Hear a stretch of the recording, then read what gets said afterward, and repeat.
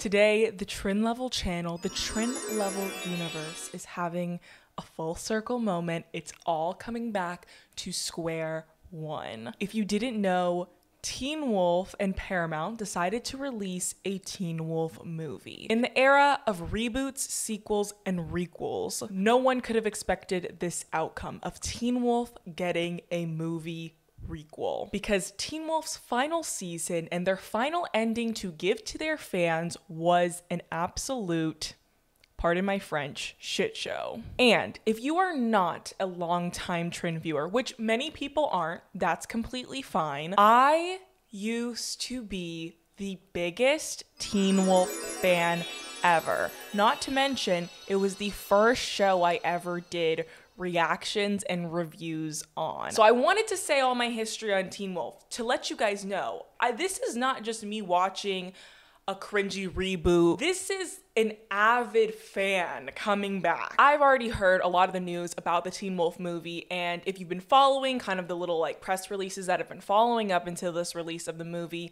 it has been really bad. So you're bringing back characters and you're leaving out major roles. So Dylan O'Brien and Arden Cho both decided to not come back. Dylan O'Brien, I have no idea why he didn't want to come back, and Arden Cho did not come back because they were not giving her an equal pay like her other co-stars were, which is just another hit to Arden Cho and Kira Yukimura's character, because her character has been through so much. I will get into all the disservices that Kira Yukimura faced within Teen Wolf later. It was a huge slap in the face for them to do that to Arden Cho, because this movie is surrounding and kind of reviving the season 3B plot, which was their most successful season. So of course they would want to bring it back for this revival movie. What's shitty about that is that Kira and Stiles were like the most crucial characters of that season. Like they were literally, without them, the season wouldn't have happened. And so to not have them back, you should have just shut down the whole movie. If you were not able to get Dylan O'Brien and Kira Yukimura on, you should have just shut it down, because all the other characters don't matter if you're going to be referencing the Nogitsune. And all of that being said is very important, and I had to say it all before we got started. It's time to actually watch the movie.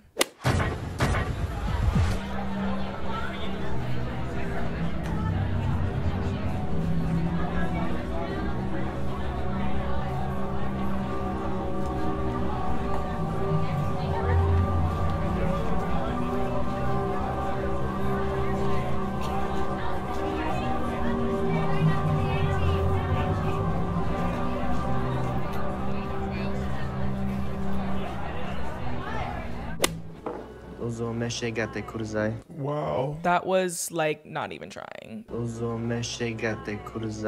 Like, you didn't even try, and you work at a Japanese restaurant and you're not even trying. It was made from the wood of a sacred tree used to capture a dark kitsune. So whatever it is you came here looking for. You know exactly what I came here looking for, Mr. Dunbar.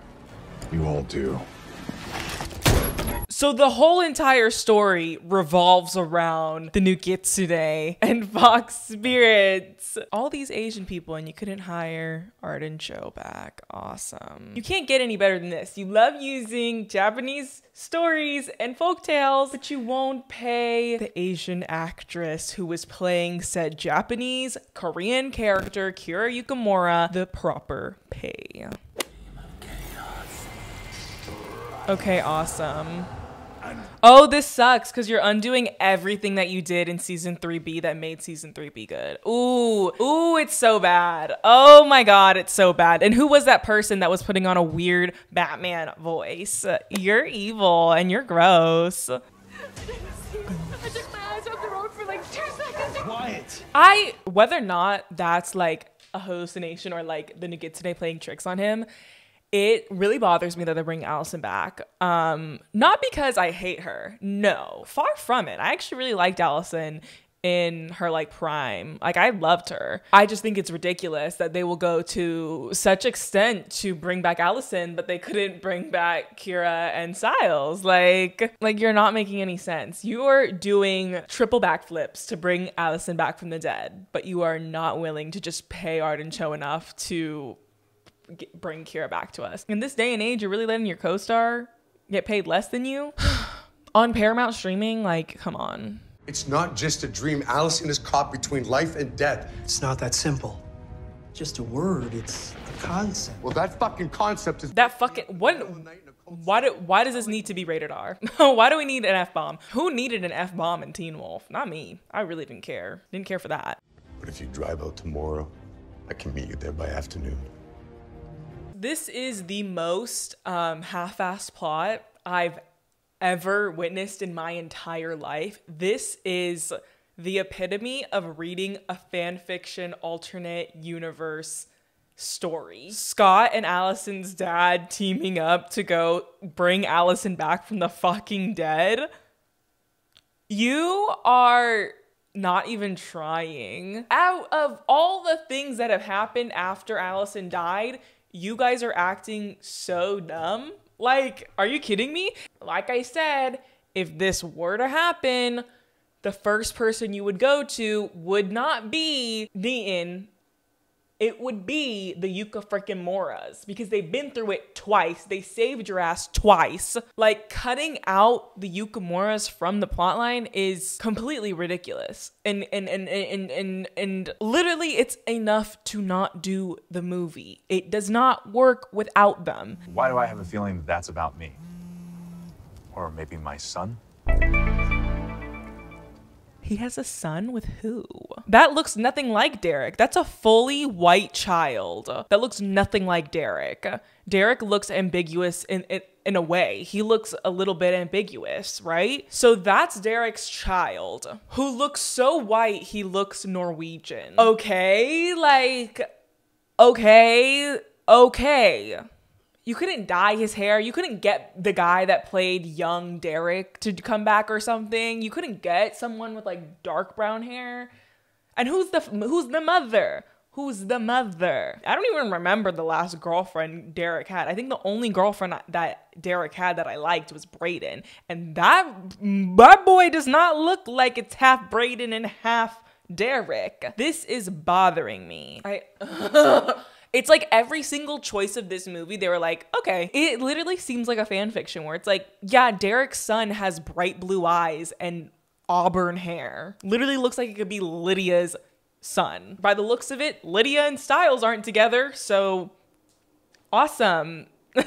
That's great. Build up, slow burn, all for nothing, thrown away, into the garbage. Well, Lydia called, begging me to help as usual. And I said, okay, so long as she promised never to tell Ethan, because I promised Ethan that I would never come back to this nightmare hellscape of a town. But why do we need Jackson's help? What would Jackson do? He wasn't even there when it happened. Ethan should have came back and he should have questioned if Aiden was in the same Bardo state that Allison was in, because he died the same way. I never really liked Jackson, and I was a little excited when he came back in season 5, or maybe it was season 6. But he wasn't a big enough character for the reboot movie. Never. Oh, never.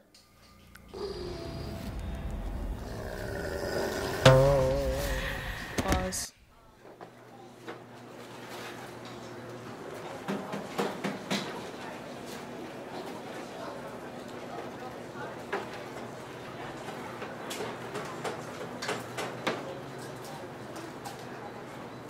I don't even know what to say. I just saw her leap through the air like a spider monkey, butt ass naked. And she's with Parrish.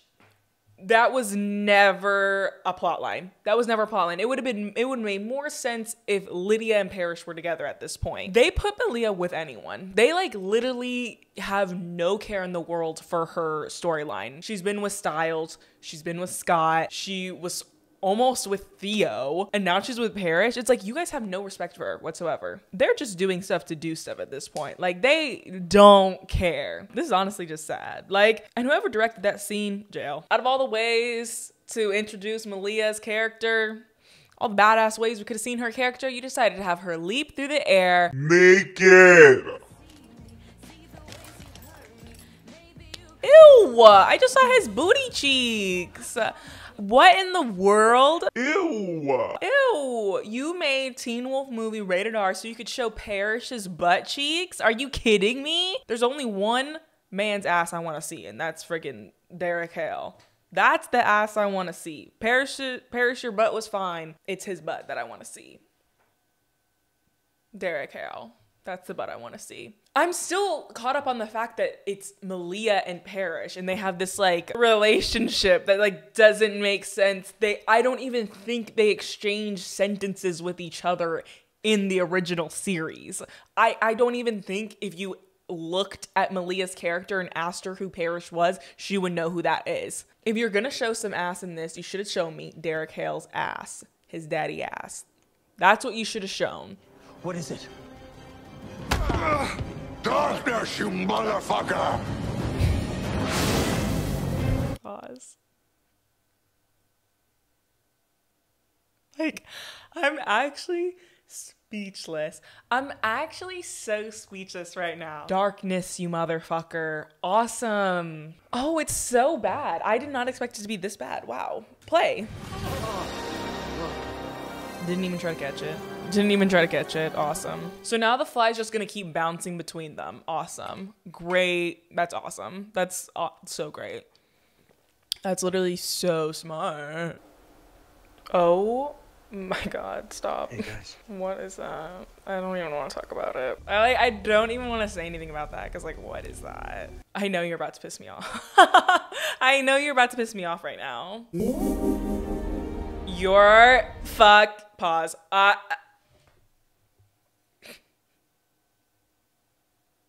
You're pissing me off. You're pissing me off on this night. On this holy night, you're pissing me off. She just appeared from like pixie dust. Butt ass, booty ass naked. I have seen, how many butts have I seen? 3.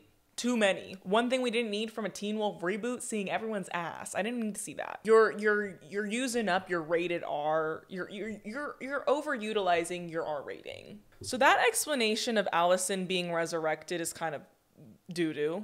It is kind of doo-doo. Think about my son getting a little playing time tonight. I think that's a great idea. You don't know who my son is, do you? I don't know who you are, but you look... I don't know who you are. 4 minutes, not a second longer. What about 4.5? I am perfectly fine with that. And that was the best scene I've ever watched. That's the best scene of the movie so far. Coach and Derek. Best scene of the movie. You got me there. Awesome. And that's just because the actor that plays Coach is a really good actor. The usage of Asian characters in this movie is kind of wild. Like, right? I'm not like crazy, right? The usage of Asian characters within this movie is fucking insane. And I just spit everywhere, but it is fucking insane. The spirit in you, it's old.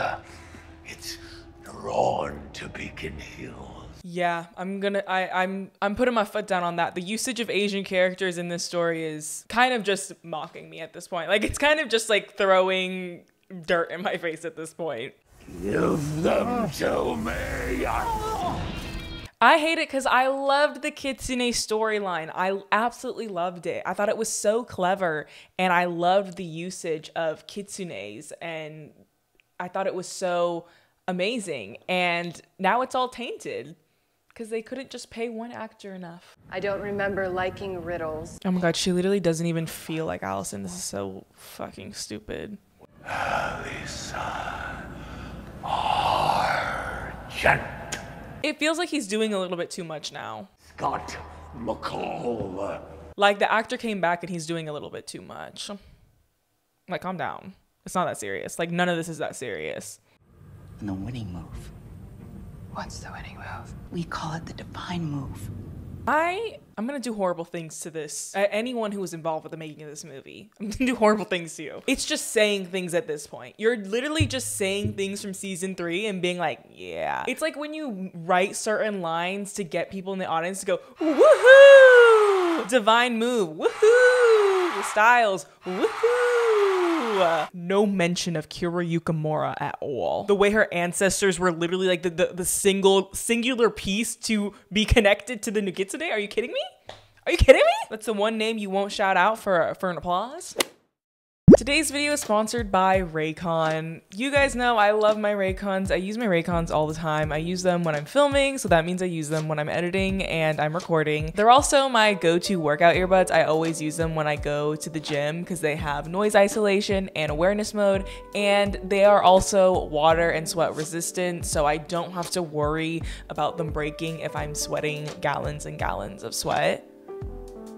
That's really gross. Raycon makes it so you don't have to choose. You can get premium sound quality without breaking your bank. Raycons come about half the price of other premium audio brands on the market right now. With all these things, it's no wonder that Raycon has over 50,000 five-star reviews. I've had this pair of Raycons for I think about 3 years and they are still going very strong. They're dirty because I am disgusting, but they have still been going super strong. I even broke the case because I was going a little too hard, and everything still works perfectly fine. I can't say that for some of my other wireless earbuds. I think they died within a year and a half, whereas Raycons have lasted me so long. This one is a veteran.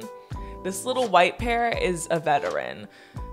She's taken her place because she's pink and pink is better, but these are the OGs. These are the ones that I've used in practically all my videos. So if you're ready to have something small with a big impact, you guys can click the link in my description or go to buyraycon.com/Trin to get 15% off your Raycon order today. And if you buy a pair of Raycons, just know that that is in turn supporting me and supporting this channel and making it so I can make all this content for you guys. Also, Raycon contributes to this channel because they are the earbuds that I use to make these videos. So make sure you guys go check out Raycon. Thank you, Raycon, for sponsoring today's video. Okay. I've just been filled with rage. They literally put in a stand-in Kira. Awesome. Just throw in another Kitsune. I am so far beyond upset about how their usage of Asian characters within this story. It is foul. It is so transparent. It's so transparent. Just using Asians for the sake of it. Just being like, yeah, we love their folktales, but we don't really like paying them as much. What's also killing me is that not only are they not including Stiles or Kira, they're not explaining it. They won't even mention Kira Yukimura's name. They won't even say her name in this godforsaken thing. Ridiculous. So stupid. I hate this. He passes out, things come out. He's on the floor. Claws too. And also what I'm getting from this is that the Malia Parrish storyline is so irrelevant to what's going on. It's almost as if you didn't need to include it. Like, that's what I'm getting from it. I'm also seeing that Jackson really wasn't necessary either. Great. A lot of unnecessary people here. People that he slashed my throat once, and it killed me. When it comes to you, most of us try to forget. That is no way to speak to your father. I don't care about you either. Every single character they're bringing back is like a whoa, like, oh my God, character. This one's gonna get them. People are gonna love seeing this character come back. It's like so lackluster to me. I'm watching it like I'm watching the same thing I've watched for years. Does anybody remember in season 6 when he like took out his eyeballs? Like he took out his eyeballs and then he magically got them back. Like he literally blinded himself to defeat the enemy and then he just got him back. Like, why doesn't anyone want to talk about that? I was done by a sword. Like I'm such a hater. I'm such a hater because every single time they say stuff, I'm like, yeah, okay. You'll never be Kira. I'm sorry. Like, I'm just like upset by it because it's obviously like they needed a Kitsune in the story, but they could not just pay Arden Cho enough to just, it's so stupid. And no hate to this girl, like at all. Oh, she just died. No hate to her, but she did just die. Maybe it's good that Kira wasn't in this. They probably just would have taken the opportunity to kill her. Okay, well, I'm assuming not all of these people are dying. They're probably like going into a jar or something. This is like the same thing that happened in season 6 when they were all like turning into stone, right? They like all turned into stone in the school and then they got like turned unstone or something, right? That happened in the 6th season, I remember. Oh wow. Oh wow. Oh my god. Oh my god. That's definitely a choice. Dude, this is Teen Wolf. This is OG Teen Wolf right here. Kira and Scott in the desert. Dude, this green screen goes crazy. Never forget your roots. Oh my god. Oh my god. There's blood. But what? Like, yeah, we can see. Why did you go on all fours to sniff it? It was a huge pile right in front of you. What do you mean there's blood all around us? We could see it clearly. If we don't die tonight, we can talk about the look. If that had any setup in the prior seasons, awesome. But it didn't, so it's kind of just a waste of my time. Not saying that everything has to be connected to the original seasons, but it wasn't even built up in this movie, so I can't even think of anything of value. He says, brothers and sisters, have I none, but this man's father is my father's son. He's doing way too much. He's doing absolutely way too much. None of it is that serious. Calm down. Be calm. And that's so foul. That scene from that episode is such a crucial moment, not for Allison, but for Stiles and Scott. It's about their friendship. When Stiles takes it, it's like, I will die. I will live and die with you. And it is amazing, and it is one of the most like heartfelt scenes of the show, and you just throw it in there like, oh my god, it's a flashback of Allison. No, it was about Stiles and Scott. Oh my god, like you're literally ruining every single moment of this goddamn show. I think I remember you, or maybe someone like you, maybe someone I was in love with, and maybe she's like, I think I remember someone named Isaac. I think I remember a hottie with a body named Isaac.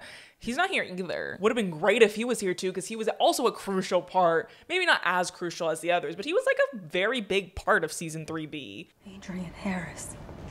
He kind of looks like our chemistry teacher. I was your chemistry teacher, Jackson. You fucking imbecile. Do it. Pause the fuck right now. Who the fuck are you? All that buildup for him to be fucking nobody? Are you kidding me? All that for him to be revealed and everyone be like, who is that? He wouldn't let me come near him for days. That look of fear in his eyes when he saw me. That's why he can't change. Every time he starts to, or he must see my face snarling back at him. Why is that kind of good? Best plot written. Actually, you've done something with that one. Wait, they kind of like that was actually a very good dialogue scene and a really good backstory behind Eli's transformations. Love it. He needed me to help him win. All I had to do was give him my pain. And thanks to you and Scott McCall, I have plenty. It's supposed to be this like, oh my god, he's in so much pain. He's getting all these people back. Like, but who the fuck are you? Literally, like, you don't know. I don't know who you are. It would have been better to bring Jennifer back. Like, you are a nobody. Like, you are the epitome of a nobody. Because if she didn't tell me who you were, I wouldn't have known who you were. Damn, that sucks.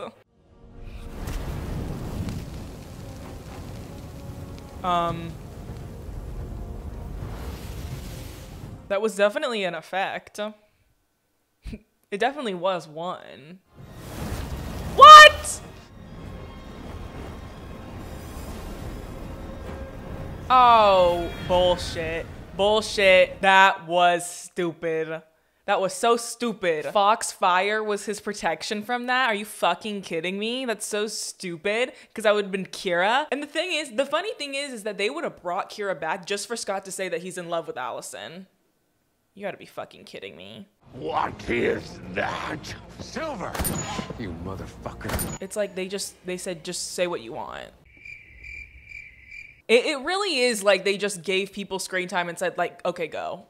Okay, do what you want. What you've always wanted to do, just do it. We don't care.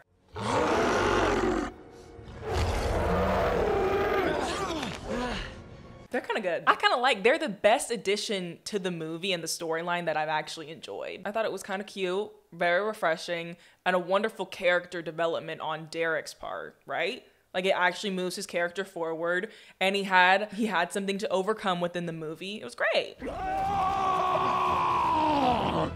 It's just like there's so many people, like, why is it so difficult? No. The fact that Parrish can't hold this motherfucker down by himself is concerning. He's supposed to be such a powerful supernatural creature, and he can't hold this little goblin down. Parrish, light this fucker up. I just like wish they didn't. I wish they didn't do things like that. So really all of you guys are very useless. Damn, his shorts stayed on? That like is so stupid. Like, I can't think of anything more stupid than that. That's so stupid. Like, I get it, it's supposed to be a sacrifice at the end of the movie. It should have been Scott to die. Scott dying at the end of all of this, so funny and so like way more powerful than anything. That, not powerful. Derek had the best storyline in this whole thing and you killed him at the end? Ridiculous.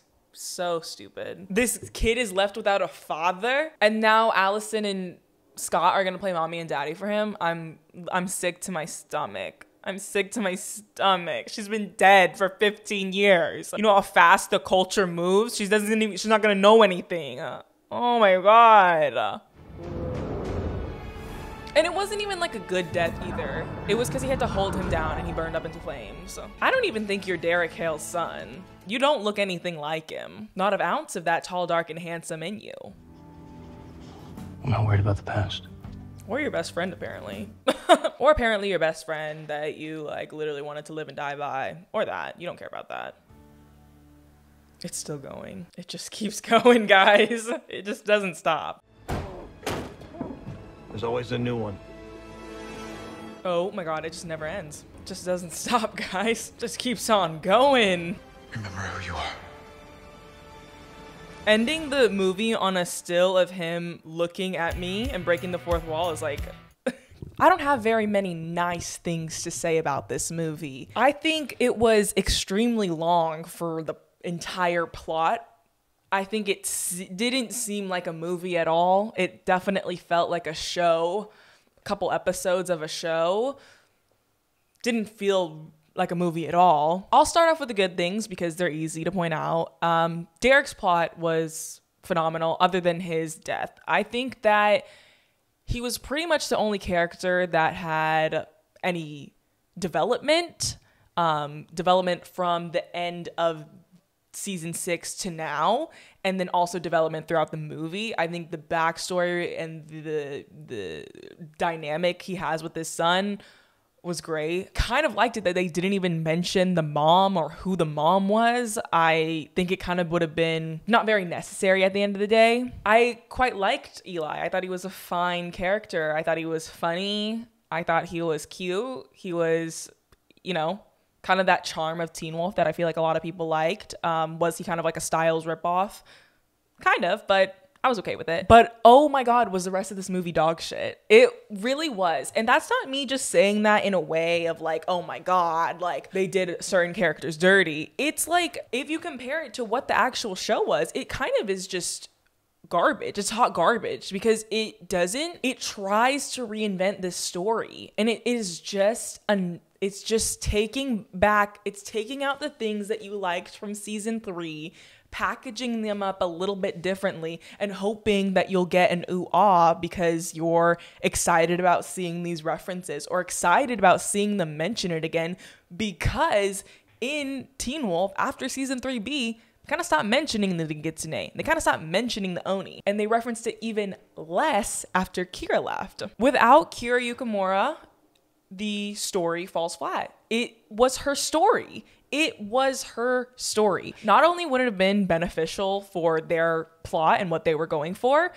it also would have been a great opportunity to rewrite their wrongs of Kira Yukimura's exit of the show. So phony to have that Japanese character with Liam and just be like, oh yeah, she's the kitsune. Like, we need one, so we'll just make Liam go off to Japan, I guess, and work in a ramen place and have this love, whatever. Like, so half-assed, and almost like, it's like honestly kind of like a mockery to me.